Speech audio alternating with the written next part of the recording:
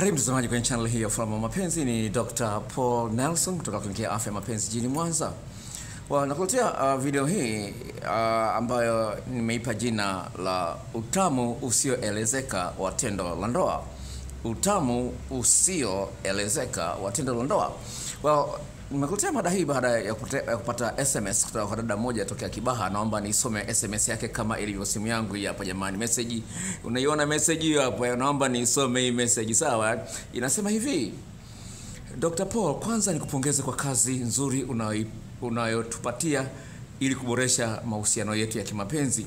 Ukweli nimekuwa mke mpya kwenye ndoa yangu kupitia wewe, na ila naomba ufundishe namna mwanaume anatakiwa kumfikisha mwanamke mshindoni. Kwani tatizo kubwa ni mishipa gani inasisimua mwanamke mpaka afike mshindo? Naitwa Lizie toka sizungumzi tena yuko wapi, sije nikatoa sasa. Naomba nirudie message nairudia jamani, nairudia message, sawa? Ni tamu sana, naomba nirudie tena, sawa? Sasa Dr. Paul Nelson, nakupongeza kwa kazi yako nzuri unayotupatia ili kuboresha mahusiano yetu ya kimapenzi.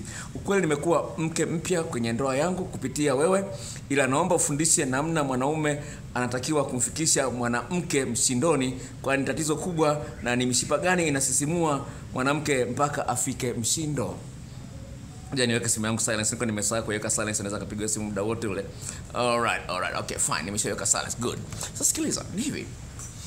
Yudada amethamini elimu unayoitoa hapa, na kama Biblia inavyozungumza kitabu cha Hosea sura ya 4 mstari wa 6 inasema watu wangu wanaangamia kukosa maarifa. Hosea sura ya 4 mstari wa 6.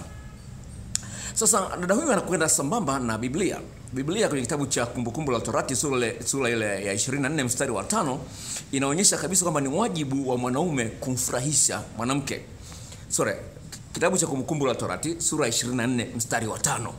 Kama nilikosea pale mwanzoni sikumbuki vizuri, lakini napenda niliweke sawa.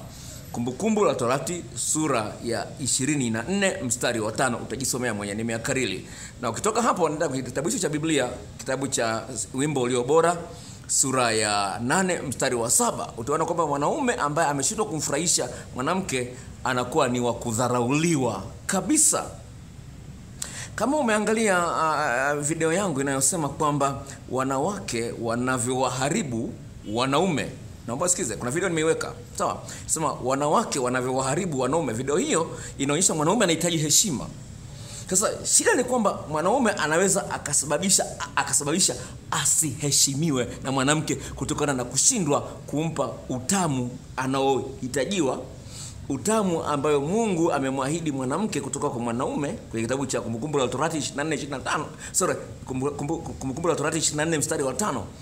Kwa hiyo kama ukisoma Kumbukumbu la Torati 24 mstari ule wa 5, utaona kabisa kwamba ni Mungu anatarajia kwamba ili mwanamke amheshimu mwanaume lazima amfurahishe kwenye tendo la ndoa. Sasa kuna utamu usioelezeka kwenye tendo la ndoa. Na kama leo nimeshazungumza kwenye video ile, kwenye video nyingine ambayo nimeandaa, nimesema kwamba mwanamke ndio anayepata utamu zaidi kwenye tendo la ndoa kuliko mwanaume. Sikumbuki ni video gani, lakini nimelizungumza hilo. Sawa, na napenda nisisitize hapo kwamba katika tendo la ndoa mwanamke ndio anapata utamu zaidi kuliko mwanaume. Yaani kama mwanamke anapata kilo 20, mwanaume anapata kilo 16. Hapo ndio unajua kwamba kuna kazi, au 16 au 12. Hebu nikupa mfano uweze kuelewa ninachozungumzia hapa. Sasa hivi, ili mwanaume amfurahishe mwanamke, lazima na mwanamke naye amfurahishe mwanaume.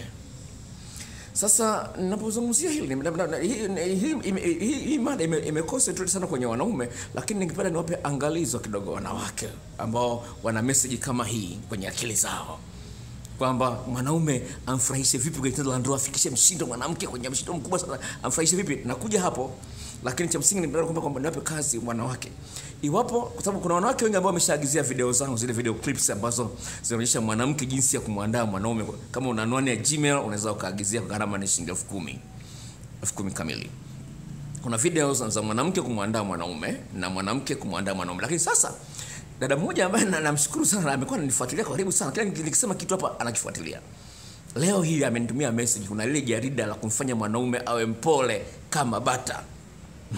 Sawa, jinsi ya kumfanya mwanaume awe mpole kama bata kupitia tendo la ndoa, lakini sawa. hilo ameliagizia, amelipa shilingi 10,000 tena leo nimemrushia tena leo na amesema asante. Anyway, amefaidika na video zile ambazo nimemtumia, ametaka jarida lingine. Sasa hivi ni jambo la msingi sana sana, kama nilivyozungumza kwenye mada hii, utamu wa tendo la ndoa usioelezeka. Uwezo ukaelezea utamu wake, lakini pale unapoukosa unajua umeukosa. Utamu wake uwezo ukaelezeka, lakini pale unapoukosa unapoukosa, sawa, pale unapoukosa unajua umekosa. Sasa nipigiwa simu kutoka Marekani, nipigiwa simu kutoka Norway, nipigiwa simu kutoka Warabuni na kina dada ambao wananiangalia hapa kwenye YouTube. Nafurahia sana kwamba mafundisho yangu yanagusa kona mbalimbali za ulimwengu na watu wananufaika na maswali. Lakini ninachozungumza ni hivi. Kama mwanamke hajui jinsi ya kumwandaa kama mwanamke hajui jinsi ya kumwandaa mwanaume, anatengeneza ugumu wa mwanaume kuto kuona umuhimu wa yeye kumwandaa mwanamke ili mwanamke apate mshindo wa kutosha. Nisikilize na mfano halisi. Na napenda nirudie statement. Hivi, iwapo mwanamke hajitahidi kuhakikisha anamfurahisha mwanaume kwa kiwango kikubwa, kama hujaagizia video hilo jarida la jinsi ya kufanya mwanaume ampole kama bata, kuna maelekezo jinsi gani ya kumsaidia mwanaume aliyeshindwa kusimamisha mara ya pili ili asimamishe mara ya pili. Kwa mwanamke anaweza kumsaidia mwanaume apige raundi ya pili, ya tatu au ya 4. Sasa utakapomfanikisha mwanaume kufanya kitu kama hicho, atakuona wewe ni mtu wa muhimu sana, mwanamke wa kipekee kwa maneno mengine. Let's me go back to my topic. Hivi, kuna mwanamke kwa mfano amesikia maneno mitaani, yamekuwa based kwenye sayansi ya mapenzi au sexology. Amesikia maneno mitaani kwamba ukimchezea mwanaume masikio anapata raha kweli. Anaenda anachokonoa. Sasa shida ni nini? Unaenda unachokonoa kupata maelekezo sahihi. Unachokonoa masikio ya mwanaume kama vile unavyokamua limao au ndimu. Sawa, umeshaona mtu anavyokamua ndimu au limao? Sawa. Kuna wanawake ambao wamefuata maneno ya mitaani, hawana uhakika wanachokifanya, wanaigiza tu, wanakosea kumbe hawajui kwamba wanakosea. Sasa unashika masikio ya mwanaume kama unakamua limao, hata kuambia kwamba umemboa, umemuumiza au hujamfurahisha, hata kuambia. Lakini ukianza tu kushika masikio, chaji zinaisha, nguvu zinamuishia. Sasa unashangaa kwa nini mume wangu mara nyingi nguvu zinamuishia? Ilikuwa imesimama mwanzoni, imesimama vizuri kweli. Ilikuwa imesimama vizuri, lakini baada ya muda kamelala. Sasa nipigiwa simu na dada mmoja. Nimekwambia nitakupa hadithi halisi. Ana mwanaume wa hii design kama hiyo, lakini ameagizia jarida, ameshalipa shilingi 10,000. Ameshaagizia jarida na nimemtumia tayari kwenye Gmail. Alinipigia simu, nikaongea naye kirefu, nikamwambia samahani, kuna mahali naenda, nipigie baada ya saa 1, lakini kwa ushauri nalipia shilingi 5,000. Akalipa shilingi 5,000 kabla sijarudi ofisini. Nimerudi ofisini kule, kanipigia, nimeongea naye, nimemweleza, akatuma hela. Sasa kwa hiyo story ilivyokuwa sasa kwa huyu mama. Sawa, mama wa umri miaka 40 kwenda juu. Ni hivi. Mama amekuwa tatizo kama hilo. Kiasi ambacho mume wake umri unakuwa umesimama vizuri kweli, lakini akifika tu pale tapa unalegea. Sasa huyu mwanaume ana historia ya kupiga punyeto, masturbation. Na mwanaume mwenyewe amekiri. Sawa, mwanaume mwenyewe amekiri kwa mwanamke kwamba nilipiga masturbation sana. Sawa, baada nzuri mwanaume sio Mtanzania. Kwa hiyo it's good nija niweke hizo siri za wateja nizoe kama zilivyo. Ni hivi. Sasa katika mazingira kama hayo, mwanamke anahitaji kujua vitu gani afanye ili kuzoesha uume wa mwanaume huo unasimama kwa muda mrefu. Unajua uume na wenyewe unahitaji mazoezi, sawa? Ile ni nyama kama ina misuli. Unahitaji mazoezi jinsi gani kuzoesha uume wa mwanaume usimame kwa muda mrefu. Hilo ni jambo la msingi sana. Kwa hiyo naomba nikwambie kwamba ni jambo la msingi sana kwako wewe kama wewe, ili kutengeneza utamu usioelezeka, ufanye vitu ambavyo vinaingia kwenye akili ya mwanamke, vinaingia kwenye akili ya mwanaume kwa usahihi. Sasa nimewaandalia wanaume jarida maalum. Sawa, jarida maalum la jinsi ya kumfikisha mwanamke kileleni.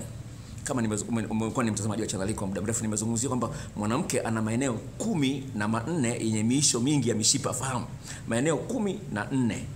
Sawa, maeneo 14 ambayo yana miisho mingi ya mishipa fahamu. Ukifahamu maeneo hayo na jinsi ya kuyashughulikia, na uhakika nazungumza kama mwanaume mwenye umri wa miaka 56, nishatembea na wanawake wengi kidogo. Sawa, japokuwa sasa hivi nimeokoka na mambo ya uzinzi nimeamua kuacha, lakini hiyo historia haifutiki kwenye akili yangu. Najua nimeshatembea na mwanamke ambaye shakeketwa wawili, sawa, waliofanya masturbation sana. Nakumbuka yule dada alikuwa wa kwanza kufanya naye mapenzi, akafanya masturbation sana. Alikuwa ni mwanafunzi wa chuo kikuu cha Dar es Salaam. Tukutana kwenye hoteli moja kwa mbona nafahamu eneo Ubungo, inaitwa Kibadamu, jirani na Blue Pearl. Anyway, anyway, kwamba ni muhimu sana mwanaume afahamu vitu ambavyo vinampasa avifanye anapokuwa anafanya ndoa na mwanamke. Sasa shida ya kwenye hilo jarida nimeweka maelezo haya ambayo yatakusaidia mwanaume ambaye anaangalia channel hii siku ya leo. Ni kwamba asilimia kubwa ya wanaume wanataka baada ya kumaliza raundi ya kwanza, au mnaita goli la kwanza, anataka baada ya dakika 5 tu uume huo umesimama apige goli la pili au la tatu la nne. Sio hivyo. Hicho kipindi cha kumaliza goli la kwanza kuingia goli la pili kwenye sexology, elimu ya seksi, inaitwa refractory period. Refractory period ni kipindi ambacho ile damu iliyokuwa imesimamisha uume inapasa irudi likotoka, ikasafishwe, irudi tena ifanye kazi kwenye uume wako. Kwa hiyo usipaniki. Nimetoa maelezo kwenye jarida la wanaume la jinsi ya kumfikisha mwanamke kileleni. Kwa hiyo dadangu kutokea uliotuma message hii, naomba nirudia tena kuisoma tena. Nirudia kuisoma tena message hii. Inasema kwamba okay. Nasema hivi.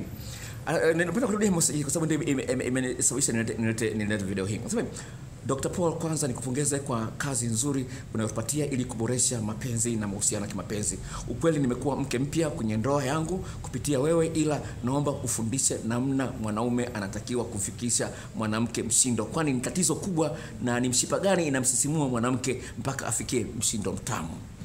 Ni hivi. Nilikuwa nimeweka video hapa kwenye YouTube ambayo inasema mwanaume mtamu, vitu gani vya kumfanyia mwanamke.